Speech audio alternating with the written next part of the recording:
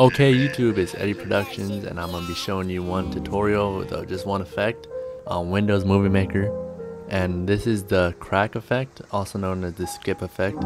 You've seen this in many videos before, like these right here. First you want to do is open up Windows Movie Maker. These are just the standard effects you get with Windows Movie Maker right here. First I'm going to import a clip, a random clip. Drag the clip into the timeline. Now you want to do is right click on the clip and scroll up to effects.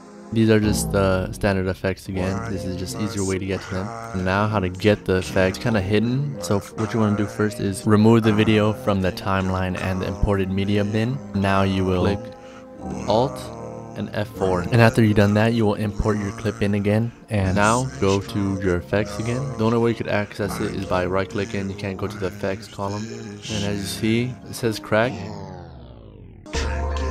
So what you want to do is click on it and then click add, and then when you do that press OK. That's pretty much it. It's a pretty simple tutorial. I figured this out a while back and I just wanted to let you guys know how to do it.